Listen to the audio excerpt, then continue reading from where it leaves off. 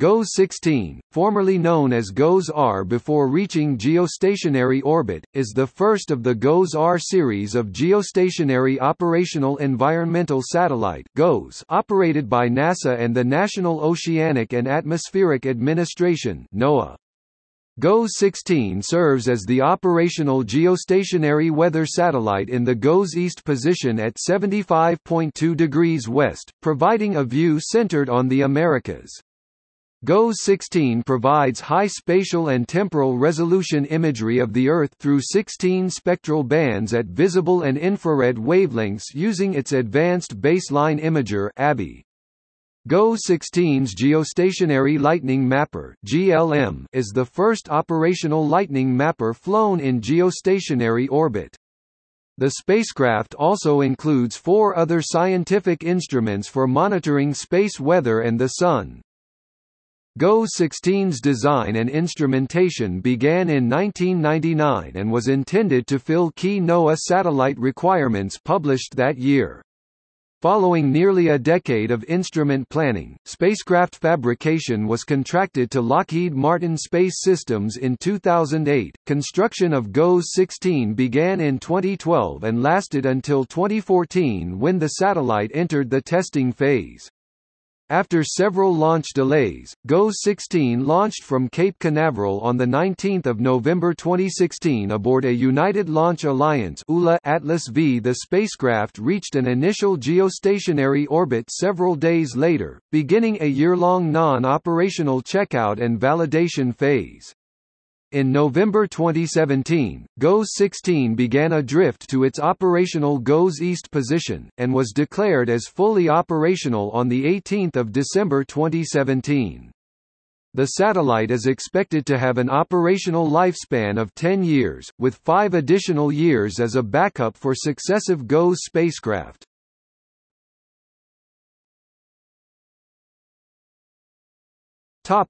Background.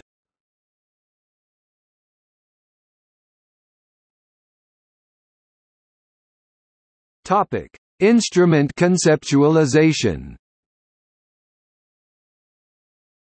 The Geostationary Operational Environmental Satellite (GOES) program began as a joint effort between the National Aeronautics and Space Administration (NASA) and the National Oceanic and Atmospheric Administration (NOAA) in 1975 to develop geostationary weather satellites following the success of the Applications Technology Satellite (ATS) and Synchronous Meteorological Satellite programs beginning in 1966. In the 1999 Operational Requirements Document (ORD) for the evolution of future NOAA operational geostationary satellites, NOAA listed instrument requirements for the next generation of GOES imager and sounder. Top priorities included continuous observation capabilities, the ability to observe weather phenomena at all spatial scales, and improved spatial and temporal resolution for both the imager and sounder. These specifications laid the conceptual foundations for the instruments that would eventually be included with GOES-16. More concrete development of GOES-16 began with the initial designs of an Advanced Baseline Imager (ABI), which started in June 1999 under the direction of Tim Schmidt of the National Environmental Satellite, Data, and Information Service (NESDIS). At its inception, 10 spectral bands were considered for inclusion in the new ABI, derived from 6 instruments on other satellites. In September 1999, the NOAA Research and Development Council endorsed the continued development of the instrument with the suggested bandwidths and frequencies. As the instrument became further realized, the number of potential spectral bands increased from the initial 10 to 12 by October 1999. Alongside the ABI, development also began on the Advanced Baseline Sounder (ABS), which would form a part of a hyperspectral environmental suite of instruments on the next generation GOES satellites. Like the ABI, the HEIS was to also mark significant improvements in resolution and spatial coverage. Initial forecasts were for the Abbey to be included as part of GOES, beginning with the projected launch of GOES-Q in 2008. In 2001, NOAA planned for the GOES-R generation of GOES satellites to commence with the expected launch of GOES-R in 2012, with the Abbey and ABS as expected instrumentation. GOES-R and its sister satellites were to lead to substantial improvements in forecast accuracy and detail by providing new operational products for users. 4 years later, the number of proposed spectral bands on the Abbey instrument increased to 16, covering a swath of visible and infrared wavelengths. In September 2006, NOAA dropped plans to include the HES aboard GOES-R, citing a lack of sufficient testing and major cost overruns in the development of the National Polar Orbiting Operational Environmental Satellite System (NPOESS). Although the GOES-R series was expected to cost $6.2 billion in total, increased instrument complexity, revised inflation assumptions, and program reserves led to the Government Accountability Office estimating a much higher $11.4 billion cost for the program in 2006.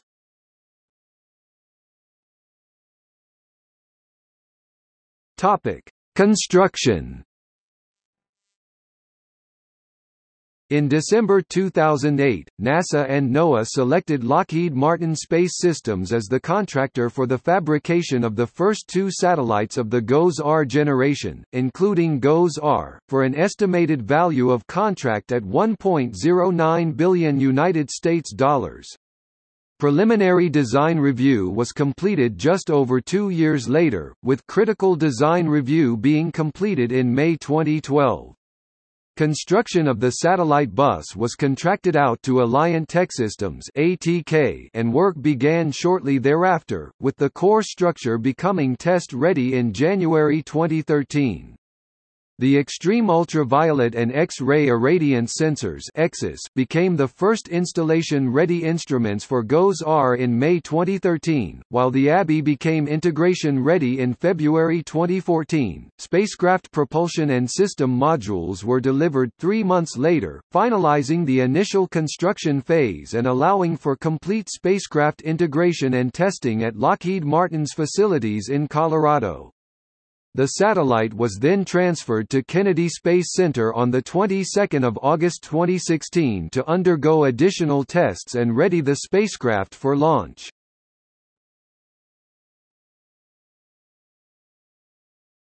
Topic: Spacecraft design.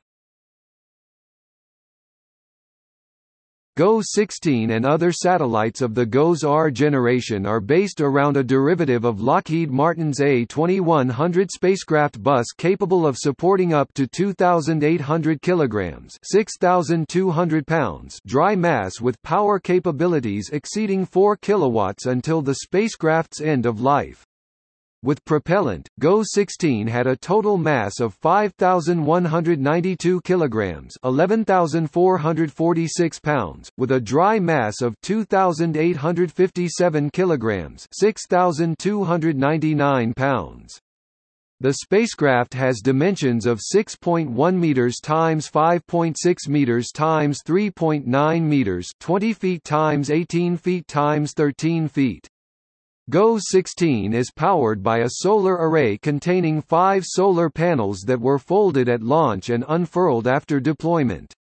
GOES-16 was designed to have a service lifetime of 15 years, including 10 years as an operational satellite and 5 additional years as a backup for successive GOES satellites. GOES-16's command and data handling subsystem is based around the Spacewire bus. A modified version of the Spacewire protocol was developed specifically for GOES-16 as a cost and risk reduction measure, with the associated application-specific integrated circuit being developed by British Aerospace. The GOES Reliable Data Delivery Protocol (GRDDP) complements pre-existing Spacewire capabilities and includes packet loss detection and recovery. The satellite's instruments collect and transfer payload data to the spacecraft at 10 to 100 megabits per second. Spacecraft stability and accuracy is maintained by several reaction wheels, gyrometers, and a star tracker. GOES-16 is also the first geostationary civilian spacecraft to use GPS to assess its orbit. Such calibration equipment is intended to establish the satellite's position within a 100 meters (330 feet) radius with a confidence of 3 sigma.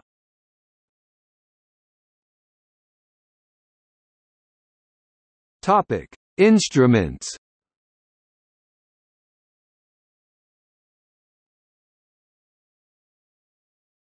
Topic: Earth-facing.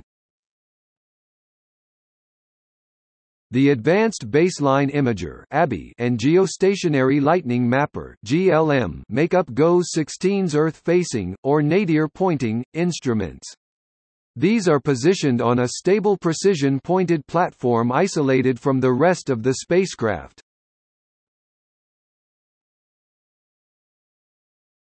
Topic: Advanced Baseline Imager (ABI).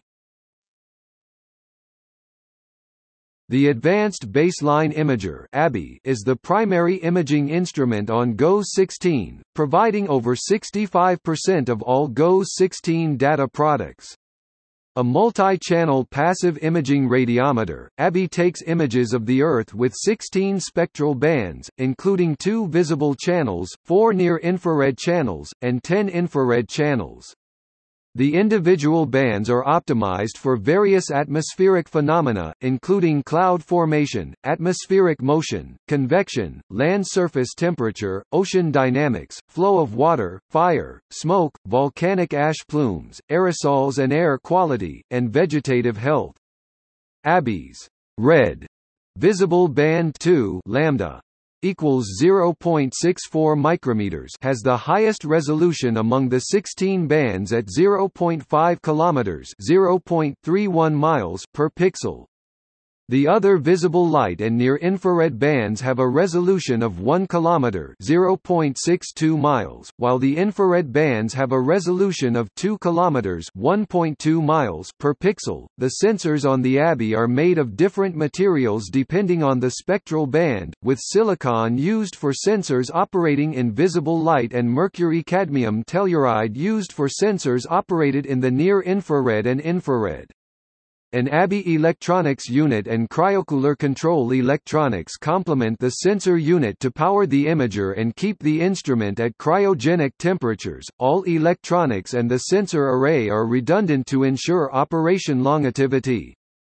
Development of the ABI was contracted to Harris Corporation of Fort Wayne, Indiana.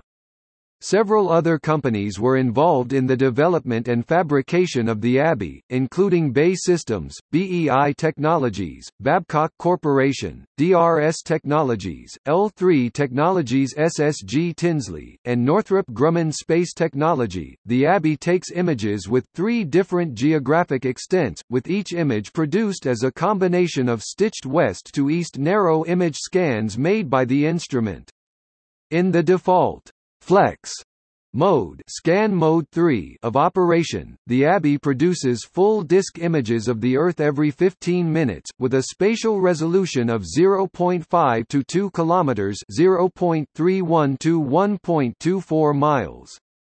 However, the ABI can also operate on continuous disk mode, scan mode 4, whereby full disk images are recorded every 5 minutes. Full disk images are composed of 26 image strips, making it more efficient than the preceding GOES imager, which was made with 1,300 image strips. The instrument also images a 5,000 km x 3,000 km (3,100 miles x 1,900 miles) area centered on the continental United States every 5 minutes at a resolution of 0.5 to 2 km (0.31 to 1.24 miles). Where possible, the ABI can also image mesoscale phenomena over 2 selected 1,000 km x 1,000 km (620 miles x 620 miles) areas every 60 seconds at a resolution of 0.5 to 2 km (0.31 to 1.24 miles). The variable scanning modes make GOES-16 the first GOES satellite to be configurable while in orbit. In addition, a solar diffuser new to GOES-16 allows for calibration of the ABI imaging data. On 2 April 2019, the GOES-16 ABI was reconfigured to use Scan Mode 6 as a default, allowing full disk scans every 10 minutes. The ABI onboard GOES-16 represents a significant improvement over the imager onboard previous GOES satellites. The 16 spectral bands on the ABI, as opposed to the 5 on the previous GOES generation, represents a two-fold increase in spectral information. In addition, the ABI features up to 4 times greater spatial resolution and 5 times greater temporal resolution over the previous GOES imager. The ABI is nearly identical to the Advanced Himawari Imager first used on the Japan Meteorological Agency's Himawari 8, which launched on 7 October 2014.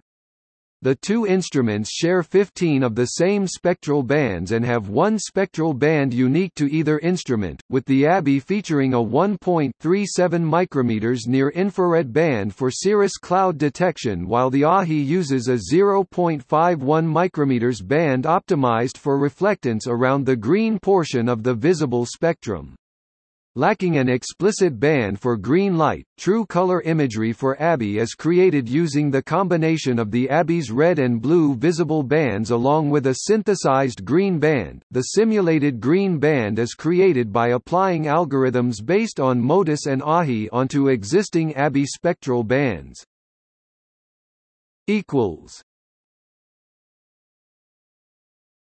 Topic: Geostationary Lightning Mapper (GLM).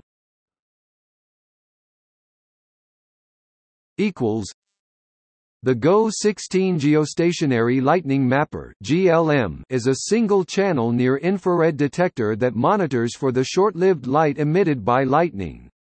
In mapping lightning, GLM data can be used to alert forecasters to nascent severe weather as developing storms or tornado progenitors often exhibit an increase in lightning activity due to updraft intensification. By extension, such information can also reduce false alarm rates of severe thunderstorm and tornado warnings.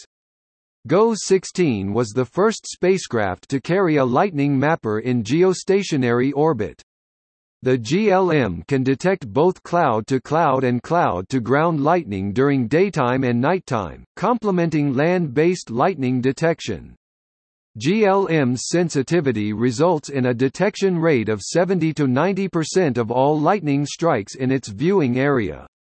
The camera is a 1372 x 1300 pixel staring CCD sensitive to 777.4 nanometers light with a spatial resolution of 8 km (5.0 miles) at the nadir and 14 km (8.7 miles) near the edge of the instrument's field of view, resulting in a spatial resolution averaging roughly 10 km (6.2 miles).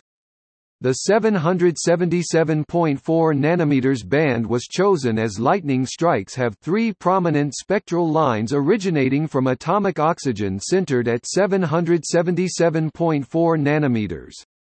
The latitudinal coverage of the instrument is limited to between 52 degrees north and 52 degrees south. To limit interference of undesired light, a solar blocking filter and solar rejection filter are affixed to the front of the instrument's aperture. The GLM can take an image every 2 milliseconds, or 500 frames per second, with a data downlink of 7.7 megabits per second. Information from GLM is used to determine the frequency, location, and extent of lightning strikes. Development of the GLM was contracted by the Lockheed Martin Advanced Technology Center in Palo Alto, California.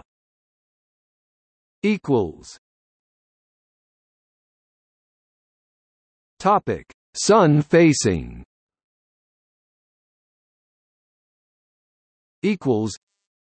The sun-facing, or solar-pointing, components of GOES-16 include the EXIS and SUVI, which are located on a sun-pointing platform (SPP) on the spacecraft's solar array yoke. The SPP tracks the seasonal and daily movement of the Sun relative to GOES-16, and also supports GOES-16's Unique Payload Services.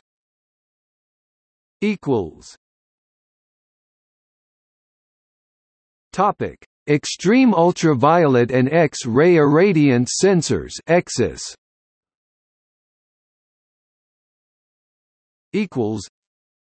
The extreme ultraviolet and X-ray irradiance sensors (EXIS) are a pair of sensors that monitor solar irradiance in the Earth's upper atmosphere. In monitoring irradiance, EXIS can detect solar flares which can disrupt power grids, communications, and navigational systems on Earth and satellites. Variability in irradiance influences conditions in the ionosphere and thermosphere. The Extreme Ultraviolet Sensor (EUVS) monitors changes in solar extreme ultraviolet irradiance which shape upper atmospheric variability, with an ultraviolet wavelength range of 5 to 127 nanometers. Data from EUVS can anticipate radio blackouts for high-frequency (HF) communications in low latitudes and the expansion of the thermosphere, which can induce increased drag and degrade instruments on satellites in low Earth orbit. The X-ray sensor (XRS) component of EXIS monitors solar flares through X-ray irradiance, allowing for the prediction of a solar particle event. The XRS detects X-rays with wavelengths between 0.05 to 0.8 nanometers. Together, the EXIS instrument weighs 30 kilograms (66 pounds) and consumes 40 W of power.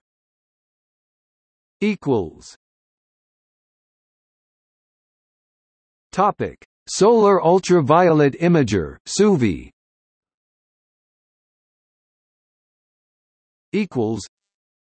The Solar Ultraviolet Imager (SUVI) is an ultraviolet telescope on board GOES-16 that produces full-disk images of the Sun in the extreme ultraviolet range, succeeding the former GOES Solar X-ray Imager instrument on board previous GOES satellite generations.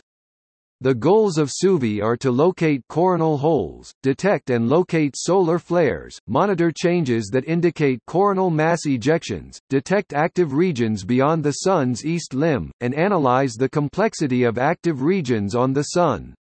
The telescope is composed of 6 different wavelength bands centered between 94 to 304, specialized for different solar features. The GOES-16's ultraviolet imager is analogous to the Extreme Ultraviolet Imaging Telescope on the Solar and Heliospheric Observatory.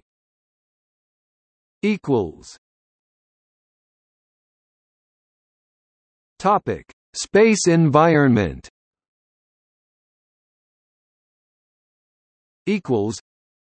GOES-16 features 2 instruments, the Magnetometer (MAG) and Space Environment in SITU Suite (SEISS), that provide localized in SITU observations of high-energy particles and magnetic fields in geostationary orbit.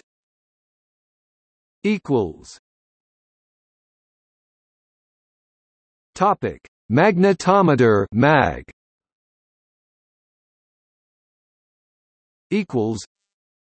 The GOES-16 magnetometer (MAG) is a tri-axial fluxgate magnetometer that measures the Earth's magnetic field at the outer extents of the magnetosphere from geostationary orbit.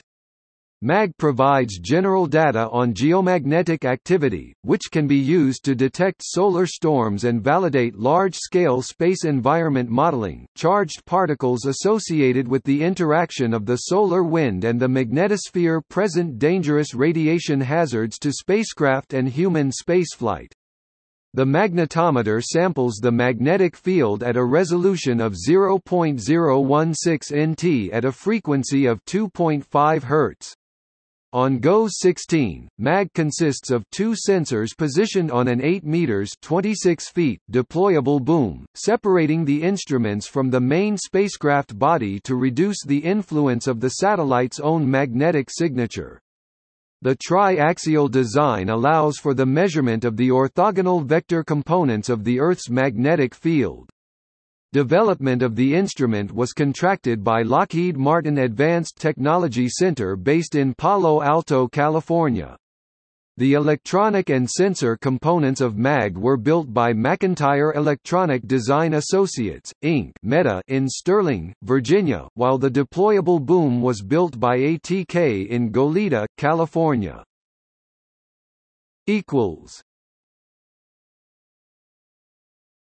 Topic: Space environment in SITU suite (SEISS).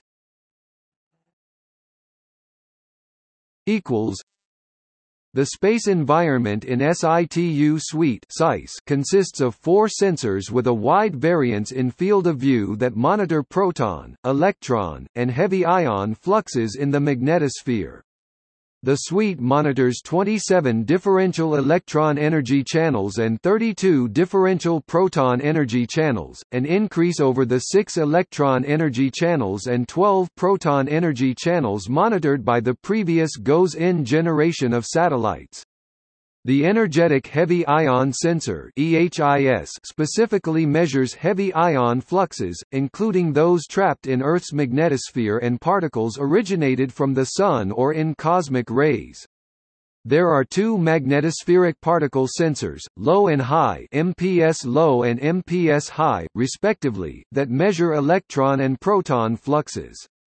MPS low measures low energy flux over a 30 eV 30 keV range. Electrons with these energies can cause unintended charging of the spacecraft, causing electrostatic discharge or arcing across GOES 16 components, resulting in significant and permanent hardware damage. MPS high measures medium to high energy electrons with energies of up to 4 MeV and protons with energies of up to 12 MeV. Electrons at these energies easily penetrate spacecraft and may cause internal dielectric breakdown or discharge damage. The Solar and Galactic Proton Sensor (SGPS) instrument included in SEISS measures energetic protons from solar or galactic sources found in the magnetosphere. Such protons in large quantities can cause biological effects on humans at high altitudes, as well as HF blackouts in the polar regions. Development of SEISS was contracted by Assurance Technology Corporation in Carlisle, Massachusetts, and subcontracted to the University of New Hampshire.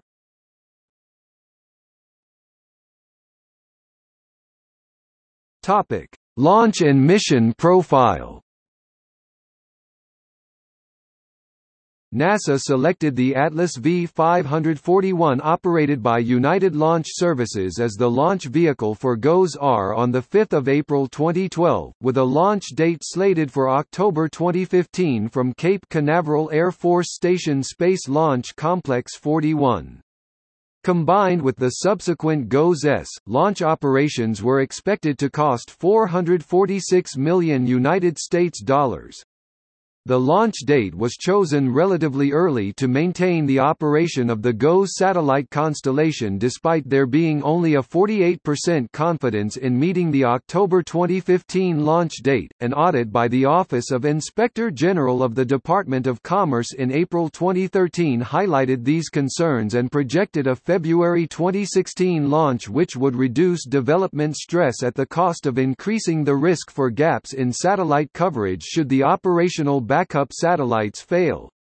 Difficulties with GOES-R software and communications equipment caused the expected launch to be delayed to early 2016, and on 15 October 2015, the launch was pushed further to 13 October 2016. In early October 2016, GOES-R was secured in preparation for the close passage of Hurricane Matthew and did not sustain any damage.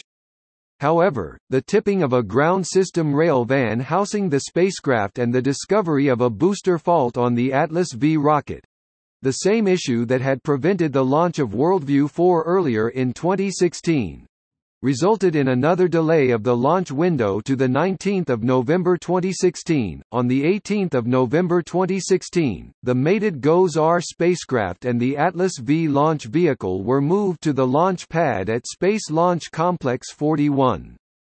GOES-R was launched on 19 November 2016 at 23:42 Coordinated Universal Time, 6:42 p.m. Eastern Standard Time, from Cape Canaveral Air Force Station Space Launch Complex 41 aboard an Atlas V rocket. An undisclosed issue on the eastern range and verification of a potential concern on another rocket had delayed the launch by an hour towards the end of the 19 November launch window. The Atlas V was in the 541 configuration with tail number AV069 and was administered by United Launch Alliance. The launch was the 100th of the Evolved Expendable Launch Vehicle program and 138th of the Atlas program. The Atlas V's ascent was directed slightly south of east over the Atlantic Ocean.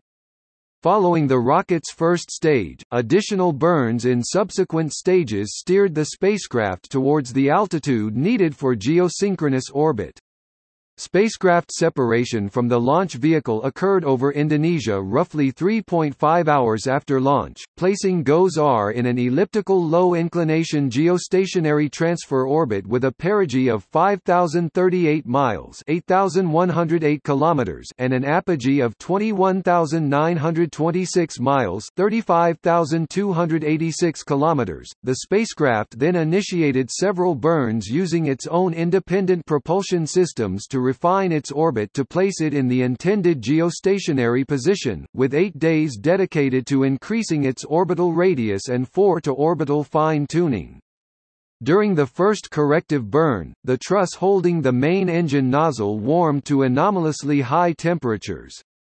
Although the exceeded pre-flight temperature limits were revised, the subsequent 4 burns were limited to less than 41 minutes each in duration out of an abundance of caution, bringing it to its preliminary geostationary orbit 10 days after launch. In reaching geostationary orbit, GOES-R was redesignated as GOES-16, beginning a year-long extended checkout and validation phase. The spacecraft was initially positioned in a non-operational test position at 89.5 degrees west, with GOES-13 and GOES-15 serving as the operational weather satellites in the traditional GOES-East and GOES-West positions, respectively. Instruments were initially kept dormant for a 30-day period to allow for outgassing and the clearing of any contaminants in the spacecraft. The first science data from GOES-16 was received from the MAG instrument on the 22nd of December 2016, while the first images from ABI were collected on the 15th of January 2017 and released on the 23rd of January 2017. On 25 May 2017, NOAA announced that GOES-16 would occupy the GOES-East position once operational, succeeding GOES-13. GOES-16's move to its operational position began at around 13:30 Coordinated Universal Time on 30 November 2017, drifting about 1.41 degrees per day to a final longitude of 75.2 degrees west. During this time, the spacecraft's instruments were kept in a diagnostic mode without data collection or transmission. GOES-16 reached the GOES-East position by the 11th of December, and following a calibration period, resumed instrument data collection and transmission 3 days later. On 18 December 2017, GOES-16 was declared fully operational.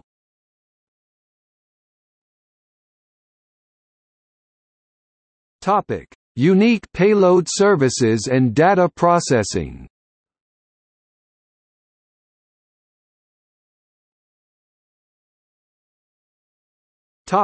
Unique Payload Services. In addition to its primary science payload, GOES-16 also features the Unique Payload Services (UPS) suite, which provide communications relay services ancillary to the mission's primary operations.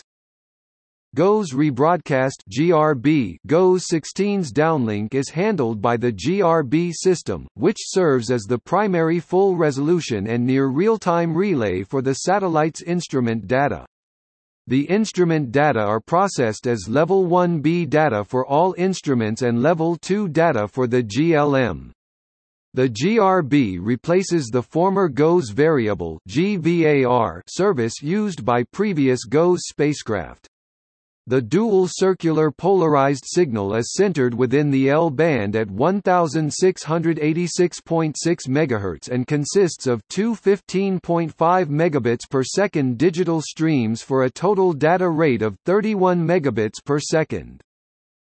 Data Collection System (DCS). GOES 16 also serves as a relay satellite that rebroadcasts in SITU ground environmental observations, typically from remote locations, to other ground receiving sites. The GOES 16 DCS supports 433 user platform channels with a downlink frequency range of 1679.70 to 1680.10 MHz.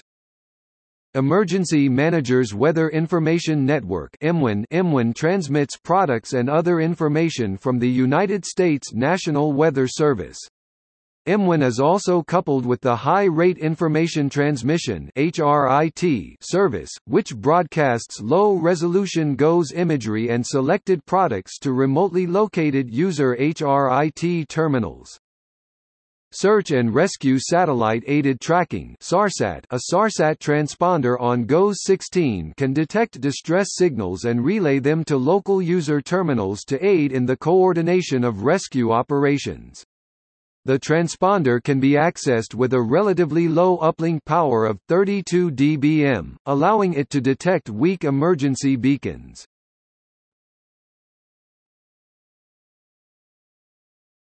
Topic: Integrated Ground System and Data Distribution. An integrated ground system for data acquisition, processing, and dissemination was specially designed for GOES 16 and other satellites in the GOES-R generation of GOES spacecraft.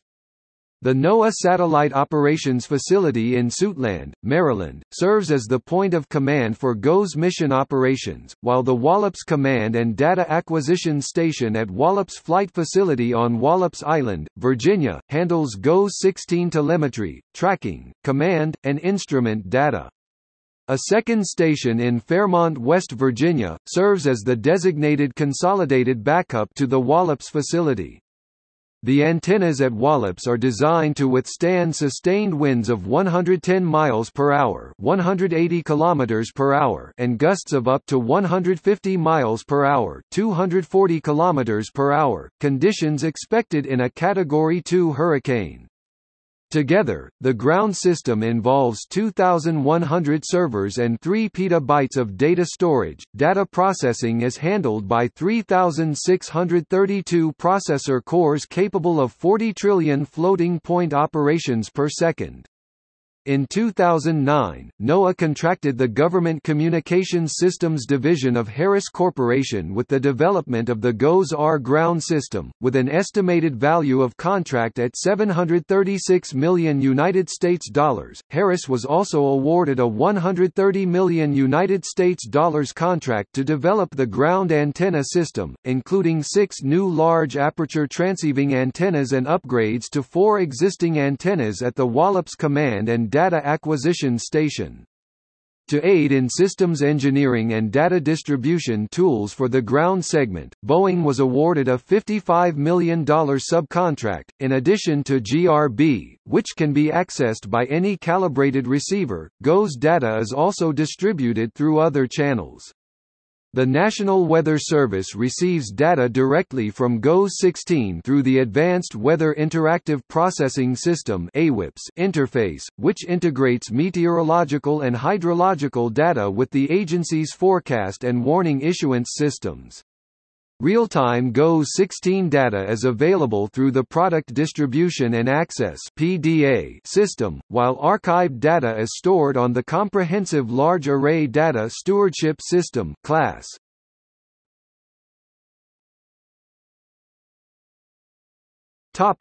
GOES-R Proving Ground.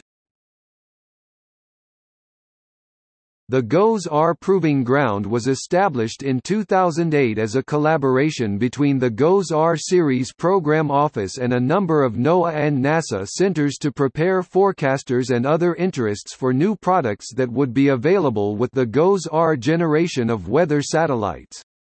The Technological Proving Ground addressed recommendations from the National Research Council in 2000 for NOAA to develop teams demonstrating the scope of new sensors like those on GOES-16 in concert with instrument design. The AWIPS-centric program was designed to allow for evaluation and development of simulated GOES-R products and provide training for forecasters. Experimental products were based on both contemporaneous and synthetic data. The first 6 years from 2008 to 2014 were primarily dedicated to algorithm development, simulation design, decision aid development, and end-to-end testing, while the ensuing years up to spacecraft launch would deal primarily with tailoring products to user feedback. Participants in the Proving Ground program were classified as developers, those developing the satellite algorithms and training materials for GOES-R products, or users, the recipients of those products. The three primary developers in the program were the Cooperative Institute for Meteorological Satellite Studies (CIMSS) and Advanced Satellite Products Branch (ASPB) at the University of Wisconsin in Madison, Wisconsin, the Cooperative Institute for Research in the Atmosphere (CIRA) and Regional and Mesoscale Meteorology Branch (RAMMB) at Colorado State University in Fort Collins, Colorado, and NASA's Short-Term Prediction Research and Transition Center (NASA Sport) in Huntsville, Alabama. GOES-R testbed and technology demonstrations were focused on a variety of applications including tropical cyclone intensity estimation, severe storm development, aviation, and air quality.